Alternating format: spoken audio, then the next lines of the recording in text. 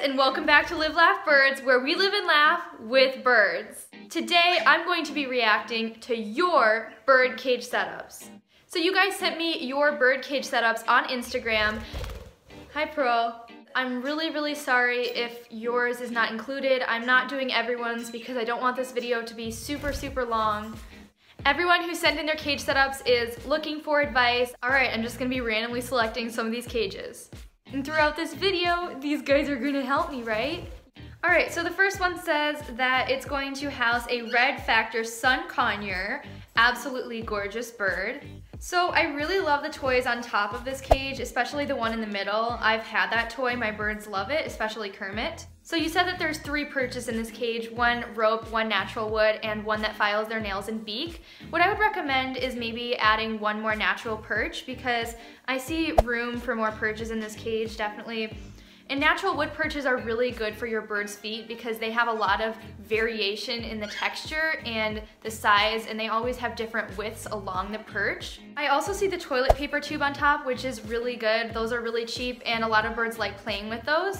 Inside of the cage, I see that there's 3 toys. Those seem like good toys. I don't really see the 3rd one too well, but the one in the middle seems like one of those basket foraging toys, and I absolutely love those. I also really like the ladder that you have on the side of the cage. I have that ladder in Bluebell's cage, and those ladders are really fun because they have stuff for the birds to chew on.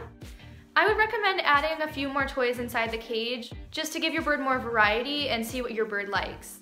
Overall, I'd have to say this is a pretty nice cage setup, so good job. So the next cage has 2 adorable little budgies, and I am absolutely loving that these budgies are in a flight cage. This is a perfect size cage for those birds, and I just love this setup overall. I love the big toy in the middle. It looks like it's really fun for them. It's got finger traps, which are really great for foraging. All of these perches are natural wood, which is exactly what we want. I love that. You've got a platform perch in the back, which I always recommend because it lets their feet rest. All of my birds have at least 1 platform perch in their cage. And I'm just loving that you have lots of enriching toys in here. I like the ladder as well because it gives your bird something to climb. If I were to give one suggestion, it would be to take out that green hanging millet holder in the cage. And millet is just fine for birds. I do use it for mine, but it's much better as a treat for more of training purposes. And I don't hang millet inside of my birds' cages because it can be fatty and your bird can overeat it. And it's really good as a reward. Most birds absolutely love it, so it's just better if you use it for training and for outside the cage. But overall, I love this setup. It's a really great cage. You've got nice toys in there. I love flight cages. So the next cage setup is for a cockatiel. Aw, it's a lutino just like Ducky. I see that there's 3 toys in this cage, and all 3 of the toys are sort of plastic toys. Now, plastic toys are fine. Some birds do enjoy them, but I would really recommend adding some more shredding toys made out of natural materials that your bird can pick apart and make a mess with. And those really encourage the natural behavior that parrots chew a lot. There is also a wooden toy in the cage, which I did miss in the first picture, but I would recommend adding some more paper shredding toys. Oh, you say you're getting new toys. That's great. That's exactly what I just recommended. That's awesome. So I noticed that there's 3 perches in this cage, and all 3 perches are kind of low. I definitely recommend placing them higher, at least 2 of them up high, because birds do feel safer and more secure when they're higher up. They enjoy being higher up in the cage, and it'll also give them better access to those 3 toys because those toys are higher up. So placing a perch right underneath the toys will allow the bird to play with the toys more easily. 2 of these 3 perches are dowel perches. It's okay if you use 1 as long as you use lots and lots of other kinds of perches, but given that you only have 1 other natural perch in the cage, I definitely take out those dowels and replace them both with natural wood perches. Kermit's in my hair. If you see my hair moving, it's because he's there. So the next cage is for an adorable little budgie. The measurements of this cage are 24 by 13 by 20 inches, and there is also a homemade playground, which I love. I love including play gyms of some sort in your bird setup. It just gives them stuff to do when they are hanging out with you. I like that your cage is wider rather than taller because birds fly from side to side. I am loving that you have a bird kebab in your setup because budgies go crazy for those kebabs. They are one of my budgie's favorite toys. Bluebell, she destroys them in like 2 days. It looks like all of your perches are natural wood, which is awesome. I am really liking that you've got this kind of activity perch. I've seen those before. I have not tried them, but they have crinkle paper. It's both a perch and a toy. I like that coconut toy in the back. Looking at the food bowl, I see that there's only seeds in there. Now, I don't know what kind of diet your bird came on, but you don't want to feed your bird an all-seed diet. Your bird might be in the process of converting, which is completely fine, but if you only feed your bird seeds, that is not healthy for your bird. All-seed diets can cause your bird to become overweight, and it can cause fatty liver disease, so you really want to avoid that. But again, your bird might be in the process of converting onto a healthier diet, and you might be trying really hard to get your bird to eat vegetables and pellets, so I'm not saying that you feed your bird only seeds. What I would do is I would add some more different types of wood in there. It looks like there's only one type of natural wood perch, and that would just give your bird more variety so their feet are in different positions constantly. You know, some woods have the bark on them, some don't. It says right here that the cage is not as big as you'd like it, but your bird is rarely caged during the day. So that is completely fine. I think the size is fine as long as your bird is out most of the day. If your bird was in the cage for longer periods of time, I would recommend a flight cage, but that cage looks completely fine for your purpose. Okay, the next one says that you are getting a lutino cockatiel and you're gonna name it Ducky. So this cage looks like a preview 18 by 18 inch cage. This cage is definitely way taller than it is wide, and for cockatiel, I recommend a cage that's 24 inches wide because they do have very long wings. But it says that you're going to get a new cage and upgrade it eventually, so that is awesome. In terms of what's inside this cage, I love that you have natural wood perches and a platform perch. I love that you don't use the dowels. I like the ladder at the bottom as well, but I would definitely recommend placing more toys in there, especially ones that your bird can shred. So maybe toys made of paper or palm leaves, seagrass, or some softer wood, because shredding is a very natural behavior for birds. I see that there is a mirror toy in the back. Now, mirrors can cause your bird to be hormonal, but it really depends on the bird. If you do notice though that your bird is becoming aggressive towards their mirror or they're not leaving their mirror, then I would recommend taking it out. So the next cage is for an African gray. Now this is a nice size cage for an African gray. I like that there's a mix of natural wood and rope perches. Now, rope perches can be a problem for some birds because some birds like to chew on them, but as long as your bird is not ripping them up and, you know, getting lots of loose threads on the rope perches, then I think rope perches are fine and they're very comfortable for your bird's feet. I see this really big rope toy in there that I see that your bird probably likes to chew. Now, some people keep those in, some don't. I personally would not have that in the cage. You know, I would take that out because there is a risk of your bird getting caught on that. So I would maybe take that out and add more of a shredding toy, a chewing toy, or a foraging toy.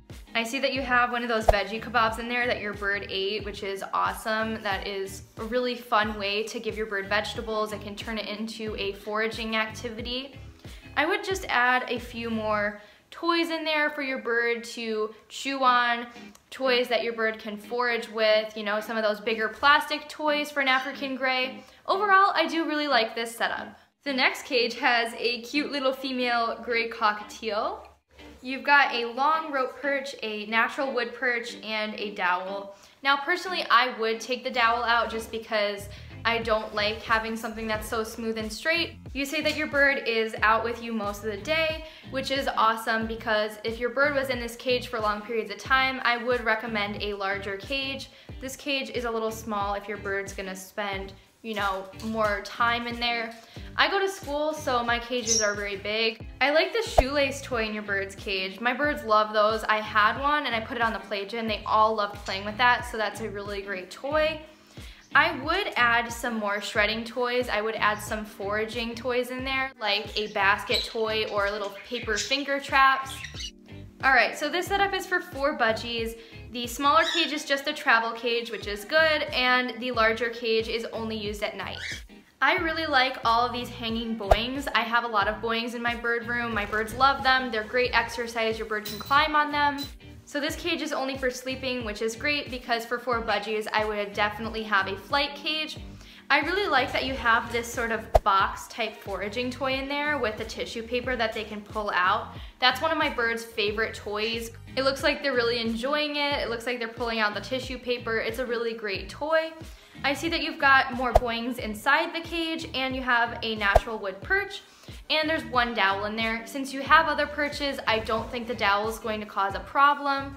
I personally would add another natural perch in there just for variety because your birds are going to be sleeping on those perches. I see that you've got this basket toy on the outside of the cage. That's another really awesome toy. I think you've really got a great setup in there and your birds look very happy. So this next setup is for 2 green sheet conures and I absolutely love this setup. It's clear that you've put in a ton of effort into making an enriching environment for your birds. I love all the stuff on the ceiling. I actually want to do a lot more of that in my bird room. I love that flight cage. It's a perfect size. I mean, you've got everything here. You're really not missing anything. You've got lots of different types of perches in there. You've got platform, you've got rope, you've got natural wood, you've got some stainless steel bowls. The one thing that I do see about this setup, now this is an amazing setup, but I do see happy huts inside this cage. Now happy huts cause a lot of problems. So 1, they can make your birds hormonal because they view it as a nest. So automatically you want to take out anything that resembles a hut. But aside from that, they're actually very, very dangerous for your birds because this fuzzy material, it's very easy for your bird to ingest it and then that can cause an impaction. And your bird can also get caught in it.